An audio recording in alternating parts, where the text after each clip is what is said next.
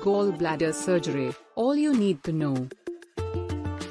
Gall bladder surgery is recommended to relieve pain or other complications of the gall bladder.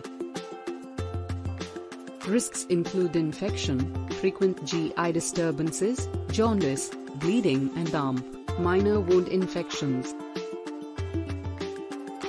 Whether a patient needs surgery or not depends on the type and severity of the condition.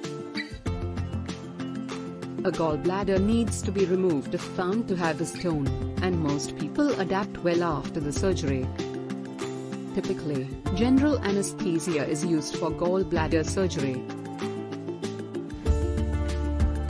Recovery varies, but most return to normal activities within a few weeks. A low-fat diet is often recommended to help manage digestion without a gallbladder. Success rates are high, and complications are relatively rare. Some people may experience temporary weight loss. Many patients return to work within a week or two, depending on the recovery progress. If you have any queries on gallbladder surgery, talk to experts on MediBuddy.